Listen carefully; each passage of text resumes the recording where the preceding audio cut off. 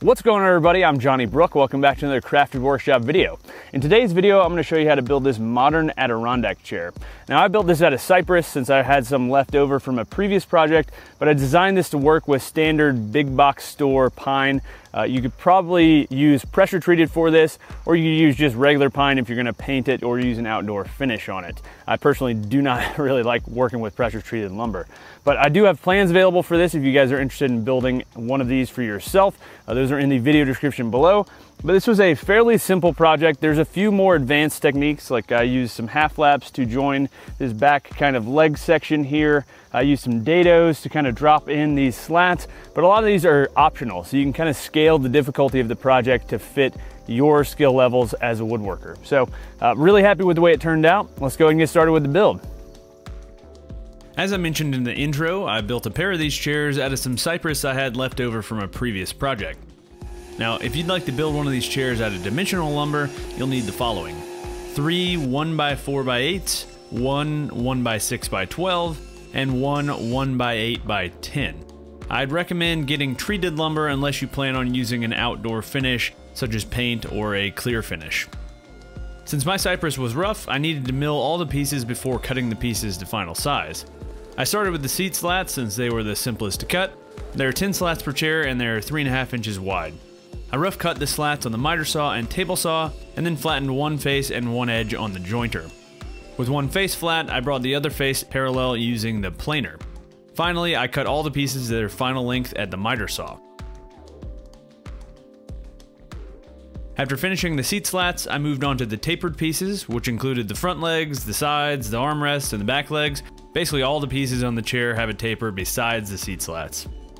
It's best to roughly lay out the pieces on your board before cutting so you don't end up with a bunch of wasted lumber, as most of these pieces can be nested together to reduce waste. I cut the tapers to rough size on my bandsaw, but you could also use a jigsaw if you don't have a bandsaw. I made sure to lay the pieces out with plenty of extra material so that they could be cut to final size on the table saw later. After rough cutting the tapered pieces to size, I needed to flatten the pieces on my jointer and planer before moving on to the next step. And since I'll be using a tapering jig on the table saw to cut the final tapers, it was extremely important to have a good flat reference surface and square edge on each piece. The final step before moving on to the tapering jig was to cut each of the tapered pieces to their final length at the miter saw. Since the tapering jig references off of the end of the piece, the lengths need to be cut beforehand. All the links are listed in the plans, which again are available on my website, and there's a link in the video description below. For the final tapering of the pieces, I used the Rockler tapering jig. It was extremely simple to use. There are inch scales at the front and back of the jig, which can be used to set the taper based on the final measurements you want on the piece, and I really prefer to lay out my tapers this way, rather than trying to figure out the exact angle. Once the taper was set on the jig, I clamped my workpiece with the narrow end towards the back of the jig, and then pushed it through the miter slot on my table saw. This jig references off your miter slot, and the edge of the jig is a zero clearance edge, so you get a really clean cut with no tear out.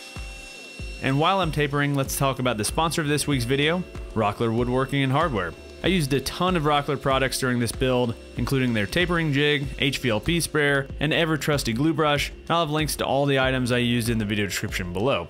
Rockler's got tons of great tools and accessories for your next build, and they're always coming up with new and innovative ideas to help make your woodworking more efficient and more enjoyable. Thanks again to Rockler for sponsoring this build. I just continued cutting the tapers, adjusting the jig to match the taper on the different pieces until all the tapers were cut to the final size. I decided to use half laps to join the sides of the chair, so to start the half laps, I set up my miter gauge at a 10-degree angle to match the taper on the back of the legs. I also set up a stop block on the miter gauge so that all the cuts matched up, and then cut the shoulder line. And it's important to reference off the square edge on this step, not the tapered edge. Next, while I still had the regular blade installed, I cut the shoulder lines for all the dados for the seat slats. Each slat is recessed into the sides about 1/2 inch, which makes the chair stronger and also gives it a nice look. This really is optional though, as the glue and screws will provide more than enough strength, so if you don't feel comfortable with dados, you can totally skip this step. Before cutting the shoulders for the dados, I taped the 4 pieces that make up the sides of each chair together so that all the dados matched up perfectly. Each slat is placed 3/4 of an inch apart, so I made sure to double check each time so that I adjusted the fence properly to account for the kerf of the blade. I still managed to mess this up once, but it didn't really make much of a difference in the end. After cutting all the shoulder lines, I swapped over to a dado stack to clear out the waste. After a quick test fit, I just continued clearing out the waste using the dado stack until everything was nice and clean.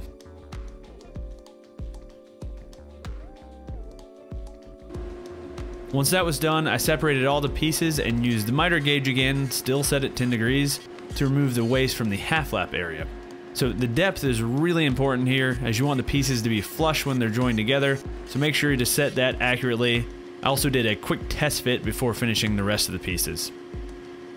Next, I glued together the side pieces, applying plenty of glue and clamping pressure.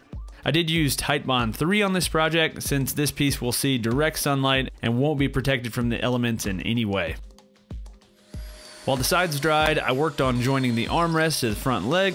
These pieces are connected using pocket screws, and I started by drilling pocket holes in the top of the front leg. Next, I added pocket holes to the back end of the armrest. These holes will be used to attach the back of the armrest to the sides of the chair. To attach the front leg to the armrest, I clamped the pieces in the wagon vise on my workbench, and then used some 1 1/4" screws to join them together. While the pocket screws added quite a bit of strength, I still felt like these joints needed a little bit more support, so I cut some angled supports from a few pieces of scrap. I cut these on the bandsaw, but again, you could use a number of other tools for this task, including the miter saw.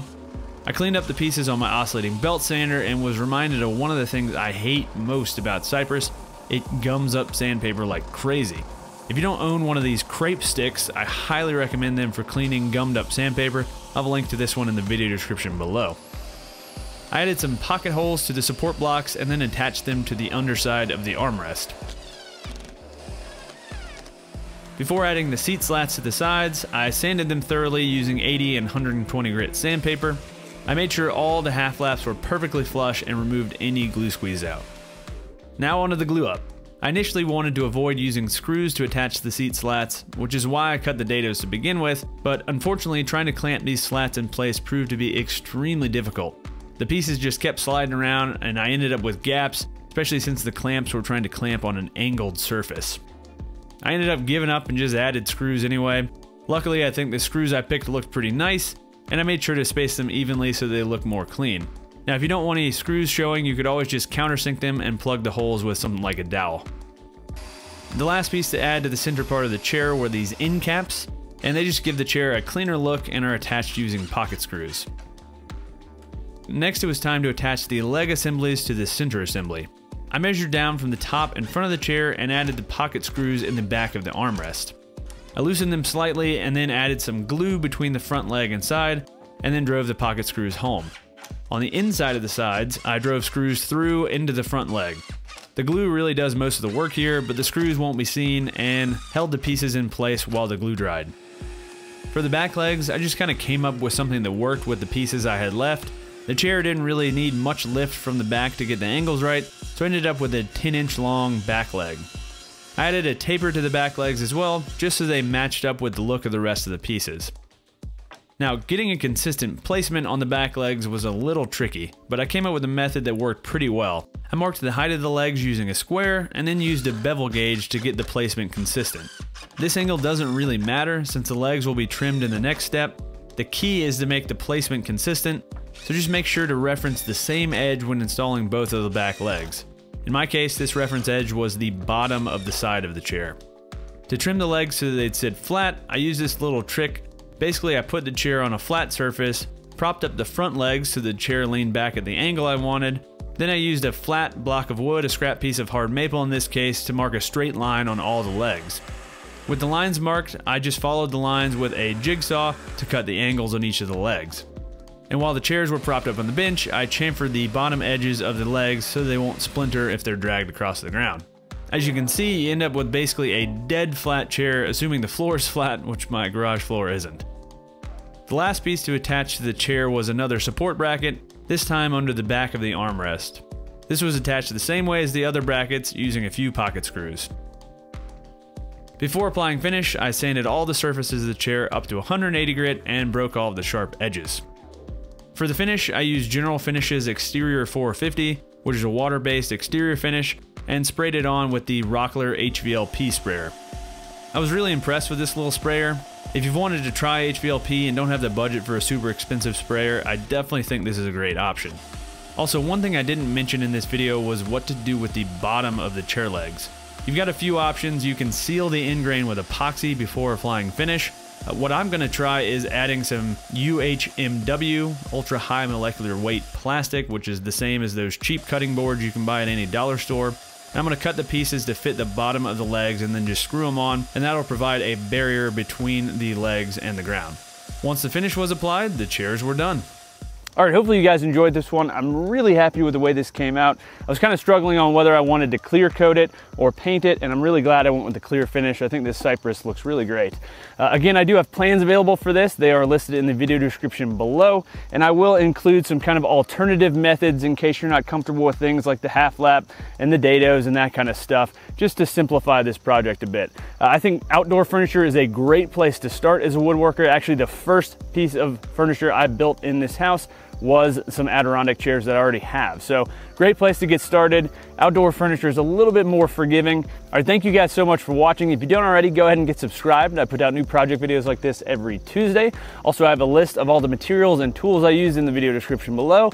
And last, I want to say a huge shout out to all my patrons. I'll have a list of all my $10 and up Patreon supporters at the bottom of the screen. You guys are awesome. Thanks again for watching, guys, and until next time, happy building.